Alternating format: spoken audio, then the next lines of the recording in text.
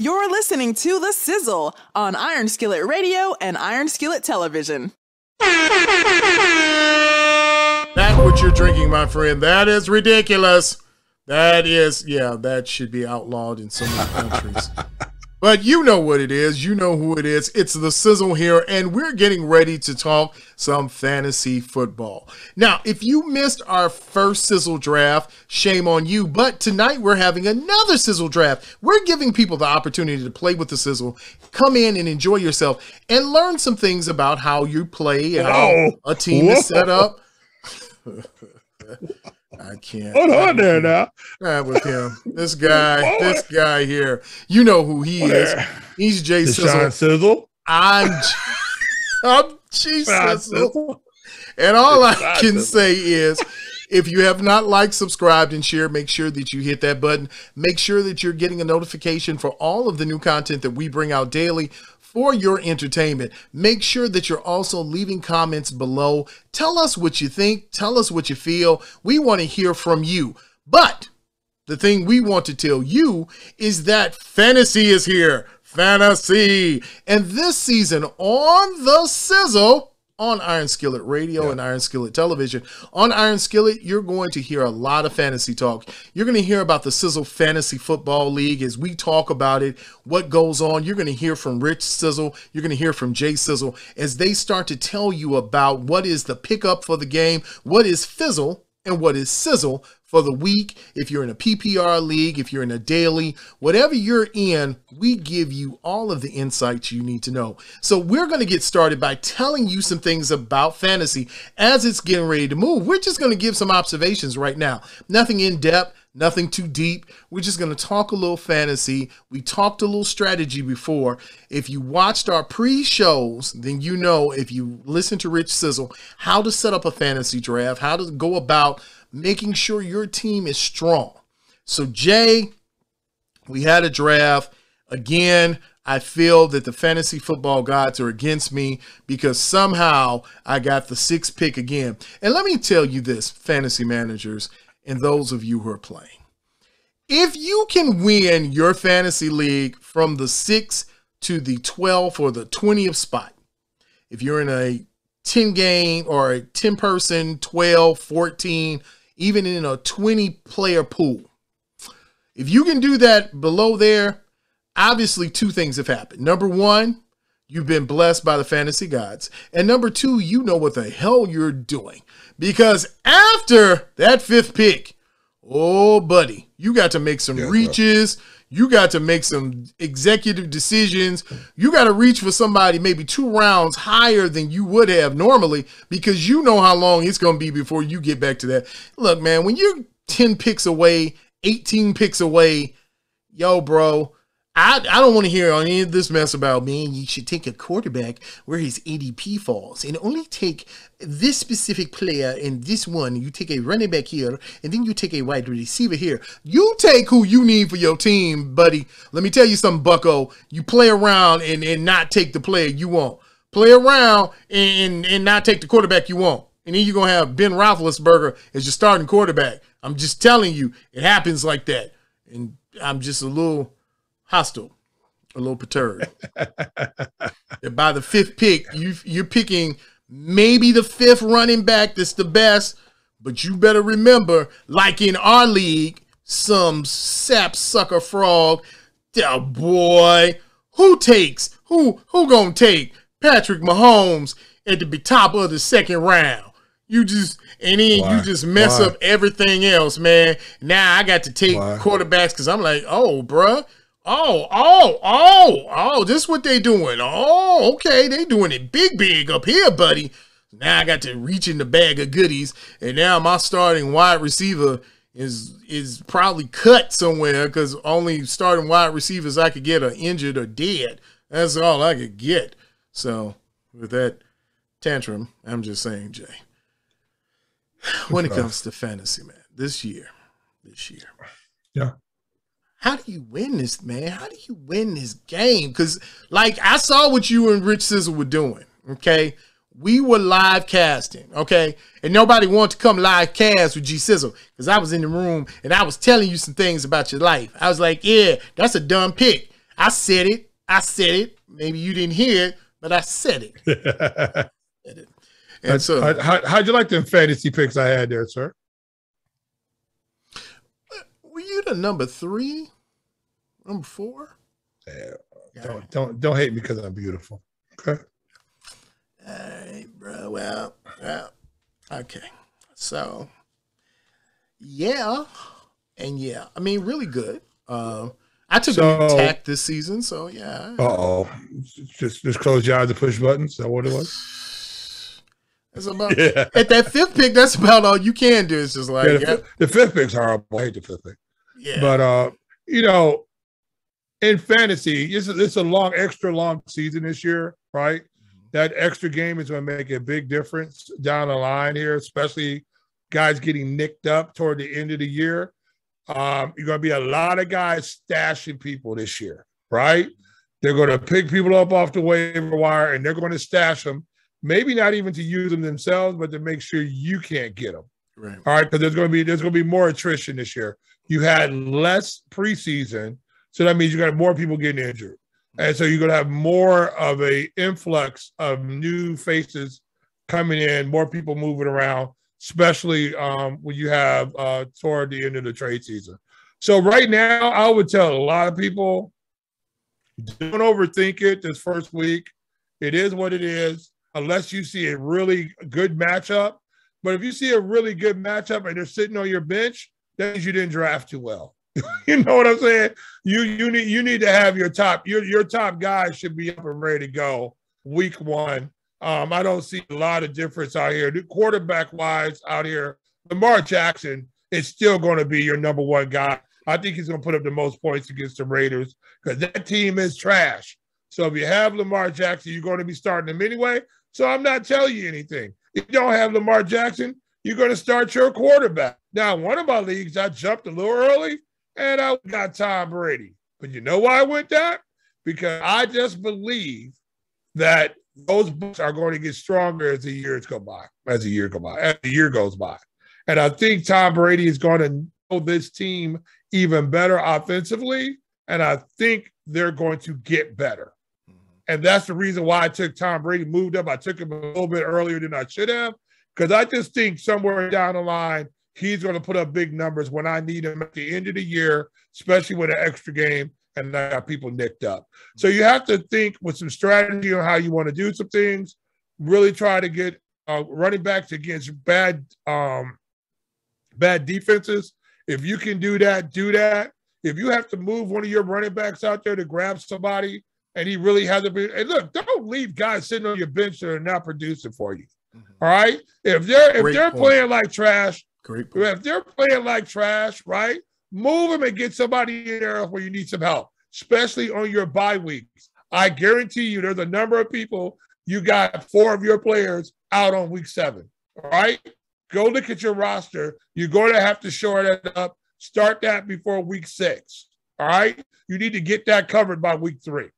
So there won't be any big, I got to switch up 4 people, and you don't have them because that's when you go out and get obliterated and you lose by a tremendous amount. And then after that, if you're in somebody's leagues where point differential matters, that could be your whole season right there. So get those things covered early, and don't overthink week 1 because everybody's going to put their best team out there right from the beginning. Yeah, I like to keep out, my thought is this, and tell me if this works, Jay. I like to have my first team set up wherein it's not just plug and play. It's really, I can sit there, leave my first squad in, and not have to worry about shuffling around because I'm feeling confident that my squad, that team that I've set out there, maybe outside of my defense, that might be the only thing I can play with week to week. But I want to be clear and I want to be secure with my top. Who are my top receivers? Who are my top running back? Who's my flex out? Who's my quarterback? Now, with that said, that all can go to hell if your top quarterback gets hurt. If he goes down, you're screwed. You're screwed. And you're screwed royally because I hear people always talking about, well, if you pick this player, you're leaving this other. Anytime you pick anything, I mean, if it's a choice, there's a choice you made. There was a strategy. So yes, if you pick Patrick Mahomes in the second round, and let's say there was a bona fide top tight end, running back, or receiver there that you bypass, then you just short. You knew that, like, okay, am I going to take Allen Robinson, or am I going to jump up here and grab Patrick Mahomes? Because maybe after that, you don't have anybody else as far as your receiving core. And that's the biggest problem, is that you got guys who take these names up top, and quarterback is one of those things, except for, for the most part, you can wait on quarterbacks. But the thing you can't really wait on is top flight running backs, because after you get past number 10, it dips hurriedly. Your running back number 2, you're reaching. I mean, I reached a little bit on my running back number 2 just because he had a good rookie year last year, and I ended up getting him in 2 of my fantasy leagues, and that's the kid from the football team from Washington. Yeah, Gibson is a good pick. And that kid, I think, scored. Yeah, and I got him in 2 of my fantasy leagues. I just think he's a good pick. But as for that, as a second running back, you have to get guys in there who are going to produce from that running back position. I know very few people have people like Christian McCaffrey, other people like that, but you got to start looking at offenses who get down on the goal line and give that ball to that one back. If you get guys like that who do that, those guys possibly have a chance to score. If you start seeing guys who cannot punch the ball into the end zone, then you need to look at those running backs to go, maybe that guy's not going to get an opportunity to get many touches down around the goal line because these teams are stalling early and they're not getting the ball into the end zone.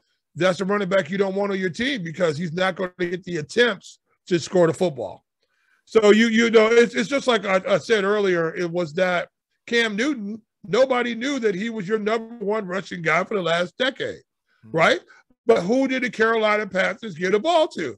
Well, either gave it to Cam Newton or they gave it to Christian McCaffrey, right, on the goal line. Well, that's why you had they were 2 of the best fantasy scorers out there. Because of that, you need to find people like that. Even on bad teams, if you can find a guy who's getting the ball on the goal line, the team might be losing by 2 touchdowns, but that guy might have 2 touchdowns and have 85 yards for you. That's a good day for your fantasy. Yeah. So look for that time, as I'm looking at your team now, and I'm just gonna put your team out just to give people an example of what your team looks like. You have Justin Herbert at your QB1. Your wide receiver 1 is A.J. Brown, with your wide receiver 2 being Mike Evans. Your running back 1 is Ezekiel Elliott. Your running back 2 is Gibson from the Washington football team.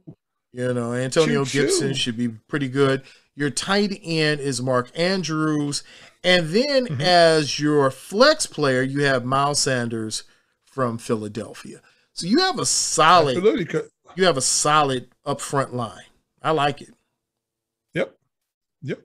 Because I know Zeke is going to produce, especially if Dak goes down again this year, right? We already know he had the shoulder. We already know he came off the horrific injury for the ankle. That's why I'm like, they're going to lean heavy on Zach. Zach's going to get the football. Unless he gets injured, Zach's getting the ball.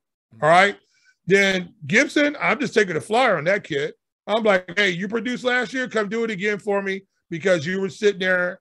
I'm going to believe in you. Let's go. And the wide receivers are just solid. They're solid. They're going to get the ball. That's who they go to. And now at this point, your flex guy, you're just going to who is going to give you touches, right? You want a guy who's going to get touches because that's the only way your flex guy is going to produce for you that he's touching the football. And we know that this guy touches the football on a regular basis. And that's the reason why I set that up. I was very happy. I'm very happy to have Zeke and really happy to get Gibson. I mean, really happy about that. Super happy about getting Gibson. So hopefully this is a team, I'm not going to touch this. I'm going to look at it at week 2 to see where we're at, but I probably won't touch it in week 2 unless there's somebody to move around for some reason. But I really don't start tweaking until about the 3rd or 4th game. Then I'll start tweaking a little bit. Sometimes you can overthink a process, and there's not enough out there until guys get desperate and they start losing, and they start putting people on the waiver wire. And that's when you start going out there trying to get people. And if you have somebody, you can trade for somebody. Right. And if you have a name, people trade for names. They don't necessarily trade for production. True. Very true. Very true. I'm looking at my team, and I'm pretty proud of my team. It's not the greatest team, but in the 6th spot, you do what you have to do. I have at my QB1, I've got Josh Allen.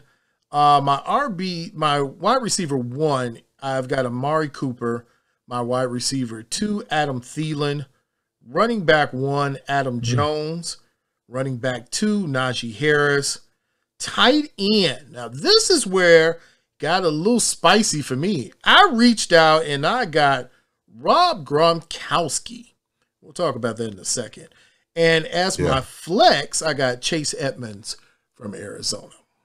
So when you're looking at your team, especially you're down low, and by the time we were doing a lot of picking, you don't have a chance to get a Mark Andrews when you're low because you're trying to position yourself to at least solidify some things. Hopefully this year with Amari Cooper, if you did the research on him, the past 2 years, he has had the lion's share of the catches there. Everybody says, well, hey, he's not the best receiver. He's not the best receiving name, but he's had the best production. Was he injured? Yeah. Yes, he was. Again, the same thing with Adam Thielen. You get a quality. He's a boom or bust player where 1 week either he gave you nothing or that week he gave you 3 touchdowns and 87 yards. It's something ridiculous always with Adam Thielen, and being that in the division he's in, he gets a lot of opportunities to go against weaker secondaries, not as good coverage, especially when you talk about their nickel coverage, not as great. So I feel good about that. The question that was asked was, why Rob Gronkowski? And it goes back to Jay's point. When you look at a Tom Brady, you know that on the goal line, there are only 4 other players in the league who have had better goal line stances than Rob Gronkowski.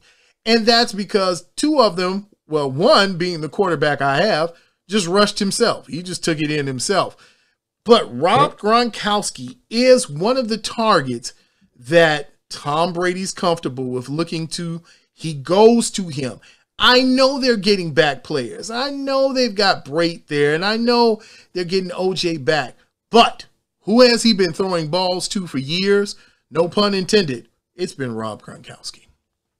Yeah, absolutely. I can see why you get a Rob Gronkowski, and we all have to look down the line here and see how Rob is doing health-wise. How are they using him? It might be a situation where, hey, I might pick up somebody else, stash Rob right now for when you need him. When hey, this is a Tom Brady type of game, and they get down toward the goal line, they're going to start inserting Rob Gronkowski in there, and he's almost unstoppable down there when he's healthy. So you have to think like this, especially down in an elongated season. There's going to be a lot more injuries. It's going to be difficult. If you're not a guy who's really a stat guy or a guy who's really looking how to fix your fantasy team, you could do your fantasy team a lot more harm than good if you're just willy-nilly moving people around. So if you are one of those people who are going to do a lot of trading, a lot of moving around, to make sure you're using some form of a service that gives you an idea of what you need to be doing with the roster that you have. Because there's a lot of people out here who are just playing for a good time, and it's not going to be fun when you don't have opportunity because you're done in your fantasy league by week 8. Yeah. And kudos to those. And I have to always say it. Allen Robinson is that tip I would give to you. He's wide receiver 1. Whoever's under center for the Chicago Bears, they've got to throw to Allen Robinson. So maybe he's not the guy, but he was still a 1,000-yard receiver last year, still put up some touchdowns for you. You're looking for people, as you said, Jay, you're looking for repetition. You're looking for consistency. How many times stacked? How many times did they get the ball, especially running backs, especially on goal line? Is this the person that punches it in? Is this the guy that when they get on the goal line, they're giving him the ball? No matter what. Yeah. If they got to pass it to him, if they got to throw it to him, if they got to come up with a scheme, if he's got to do a sneak play or a wildcat, he's going in. That's your key. So you know now what you look for as far as fantasy is concerned. And you know what we're going to do. We're going to keep telling you about players throughout the season. Even if we're going to look at players like, hey, I probably need to put this person on my team. And as Jay said, don't be afraid to let somebody go. If you got a player there, don't try and hold on for tomorrow's glory when today you're in shame and disaster. So wow, that's quote of the week right there. That is quotable. I like it. That's a hip-hop quotable, my friend. So you know who it is. You know what it is. It's the Sizzle here in the building. And make sure that you've hit the like, subscribe button. Make sure that you're passing this information along and tell us what you think down in the comments. Who are your picks to click? Who is all fizzle or all sizzle on your fantasy team? And that way, we've heard from you. You've heard from us. So now we're good. You know what we come to do. Come to give you the hottest information in the building. He's J.Sizzle. I'm G.SIZZLE. And we will see you, my friend, on the other side. Make sure that you follow us on Twitter, Facebook, and Instagram at Iron Skillet Sports. And remember to like, share, and subscribe to Iron Skillet Sports on YouTube at Iron Skillet Sports.